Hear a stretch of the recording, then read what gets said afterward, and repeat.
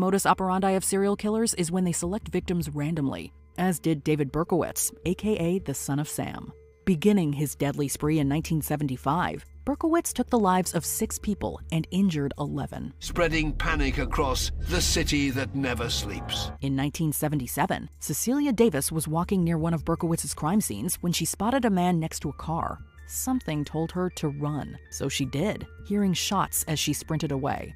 Davis eventually told the police about the incident and that the vehicle the man was using had a parking ticket. After checking the details, the cops found Berkowitz, discovered weapons in his car, and arrested him. And sure enough, there were 4 summonses given out. One of them to a David Berkowitz. In 1978, he was sentenced to 25 years to life for each murder. Missing license plate, Joel Rifkin. In 1994, Joel Rifkin was found guilty of 9 counts of murder and sentenced to 203 years in jail.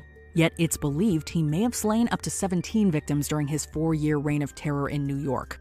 If it wasn't for one error in 1993, Rifkin may never have been caught. When the police attempted to pull him over for a missing rear license plate, Rifkin panicked and sped off with the cops in hot pursuit. He just kept driving, and that's when I initiated the pursuit. However, after over 20 minutes of reckless driving, the serial killer crashed his truck into a pole, allowing the officers to arrest him. Yet, as they approached the truck, there was a strong odor. That's when I noticed stench. When the cops looked under a sheet, they discovered one of Rifkin's victims. False license plate, Peter Sutcliffe. Between 1975 and 1980, the north of England was in a state of fear.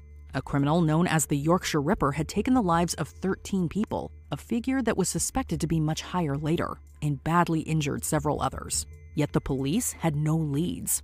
In 1981, Peter Sutcliffe was arrested after the police noticed him in a car with an escort, and while he indeed had a license plate, it was a false one. And discovered that the number plates did not tally with the vehicle. That rang alarm bells. The cops quickly realized Sutcliffe matched the Yorkshire Ripper's description.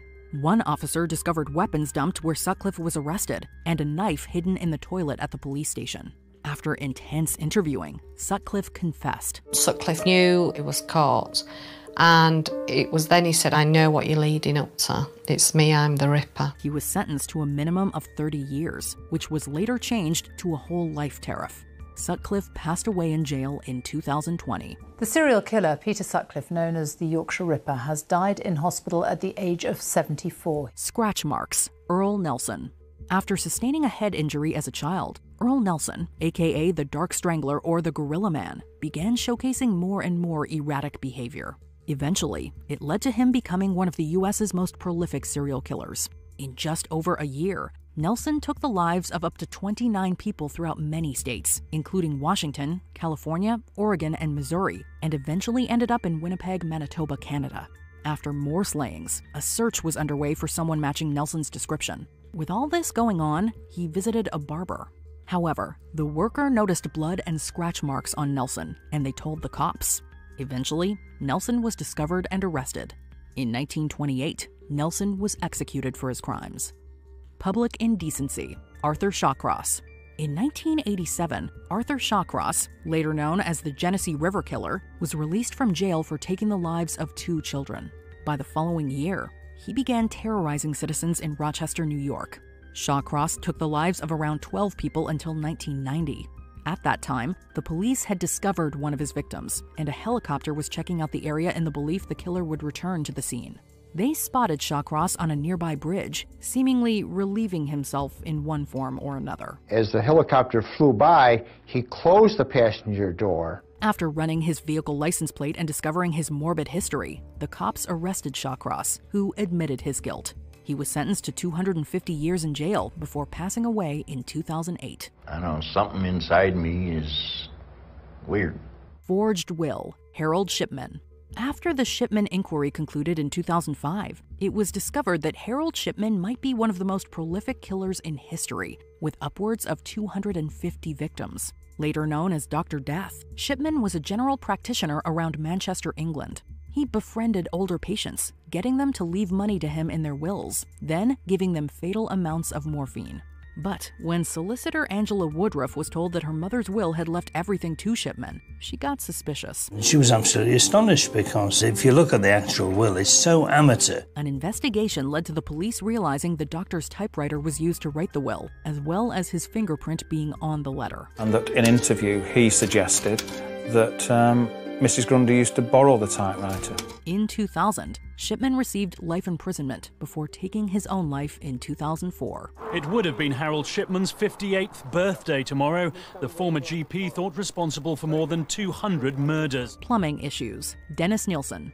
Between 1978 and 1983, Dennis Nilsen lured up to 15 victims to his residences in London, England, taking their lives and then living with the remains for a while. But by 1983, a plumber was examining a drain pipe that various residents had complained about. The worker found a strange substance coating them. He discovered that what was blocking the toilets was actually human flesh. After an investigation, it was discovered to be human remains, and it led to Nilsen. On the 9th of February, blocked drains would lead to his discovery and arrest. When the police got there and searched the property, they found more remains scattered about. Nilsen had disposed of evidence either by a bonfire or flushing it in the toilet, leading to his downfall. He was sentenced to life imprisonment for 6 murders and 1 attempt.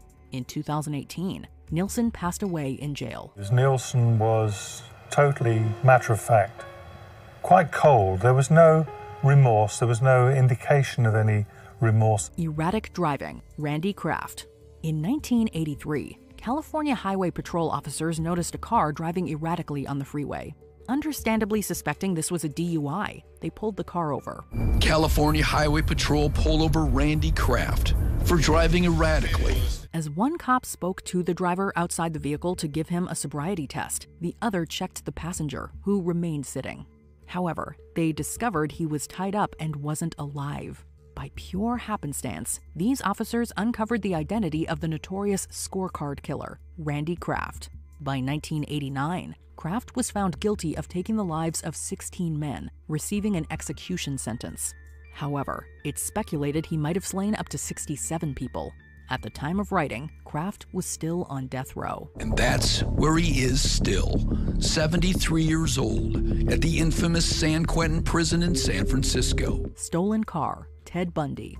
In early 1978, Florida was experiencing a series of brutal attacks and slayings within a short amount of time. And it all ended when Officer David Lee realized a car that had been reported stolen was in front of him. A man was spotted in his VW Bug, acting suspiciously. While the thief attempted to escape by running away, Lee tackled and arrested him.